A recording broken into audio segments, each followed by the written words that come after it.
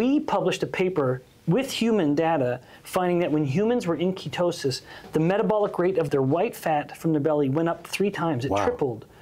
And so now imagine the power of combining a low-carb state or intermittent fasting with cold therapy. Now you are taking the metabolic machine that's been put into motion as kind of a basal state with the diet and then getting this trigger. 3-4 minutes in that ice bath, you may have initiated a response that's going to go for 3 or 4 hours. I think we feel that. Oh, I sure do. Most people have to go super low carb for at least 16 or 17 hours to reach a ketogenic state.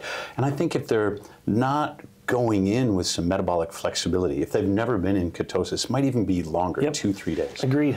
But I think there's also an exception, and the exception is the cold plunge. Yeah. When you get into the cold plunge, your liver will release glycogen stores. You've activated the sympathetic division of the autonomic nervous system. And so you're getting ready for that fight or flight. But it's a temporary glucose spike. Either brown fat or shivering in your muscles will clear that glucose out of your bloodstream. And almost immediately, the white fat cells will release lipids into the bloodstream to replace that fuel source for thermogenesis. As part of that cold thermogenesis, ketones will be produced.